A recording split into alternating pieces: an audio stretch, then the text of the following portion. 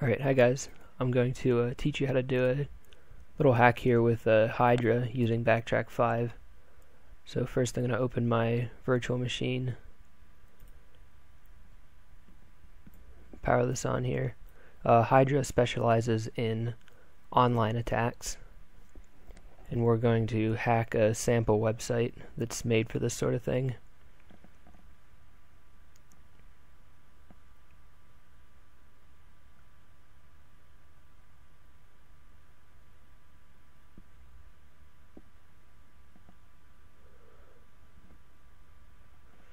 Going to skip the update for now.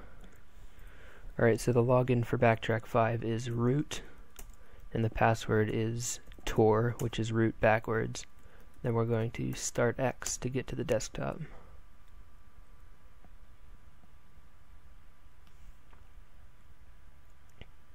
So while that's loading, this is the site that we're going to hack. They tell you the username and password already, but we're going to act as if we don't know them. So I'm going to click here to log in, and it's just going to give me a little pop-up box asking for the username and password. If I get it right, it's going to say, you know, congratulations, you hacked the page. If not, then it's going to give me an error. So here's the typical login box you might see on any website. Backtrack 5 is loaded, so we're going to go into the applications. Backtrack, this is a privilege escalation tool. It's a password attack, and it specializes in online attacks. And here's the Hydra command line. So if we enlarge this here, you'll be able to see all the different options that you have. I'm going to be using a few of these. Up here is just the syntax for an attack, so you can use that to reference if you want. So the first thing I need to tell the command line is this is going to be a Hydra attack. -L is going to look for a literal string login. That's -l, and we're going to try to hack the root account. So root is going to be our username.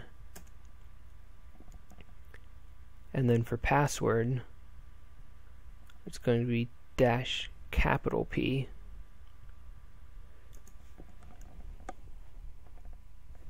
And what -P does is it gives us a file name, or we're going to give it a file name rather. And that's going to be our dictionary. So our file is under, if I can read it here,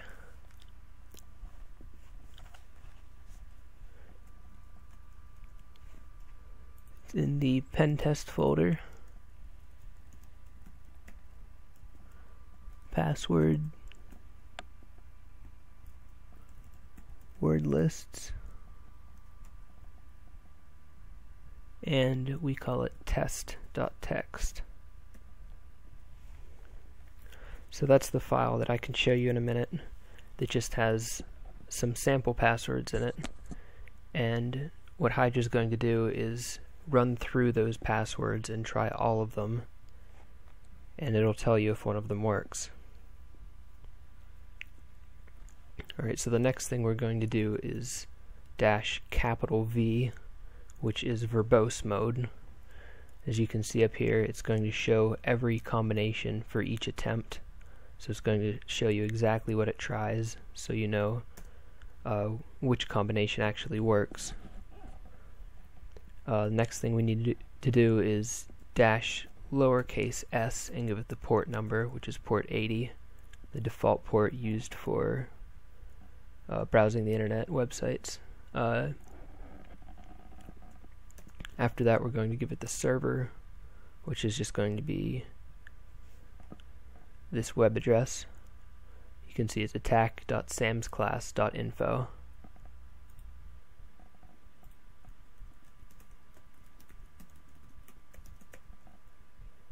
Space.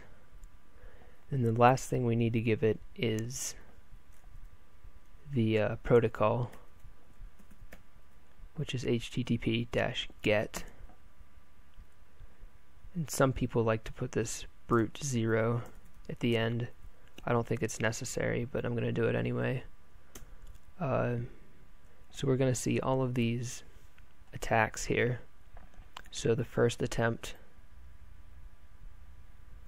root and admin. Admin is straight from the password file. And that didn't work, so it's just going to keep attempting until something does work. And we see down here it says status, attack finished. So we can see up here, login was root and the password was password. So after it tried that, after it made that attempt, the attack finished. So if we go in here and type in root as the username as we originally intended, and then password, we'll see if it works. And it should, because as we can see here, it sort of tells you the password anyway.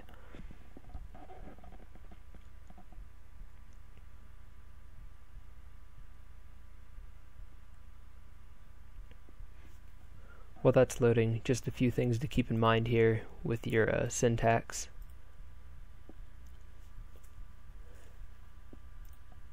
You need to make sure that you're doing the lowercase l if you're going to give it a username. You can brute force the login as well. You would need to do the uppercase L, just like it's specified up here. Same thing we did with the password. So -L if you give it a file, or -lowercase l if you're going to give it a literal string for a login. Same thing with password. If you know the password but don't know the login, you can give it the password as a literal string, or you could give it a password file, assuming you don't know the password. Just some other options that you might find useful. -E will check for null strings, and what that means is essentially if somebody doesn't have a password, it's not going to try a bunch of passwords if it can just, you know, hit enter and log you in. So definitely utilize verbose mode, especially if you're having trouble. I mean, obviously we wouldn't know what the login or password was without verbose mode. I think that's it. Let's check back in, and there we go. So we win. We hacked the username and password, and it's really just that easy. So if you guys have any questions on this video, or how to use Backtrack 5 or Hydra in general, feel free to ask after our presentation. Thank you.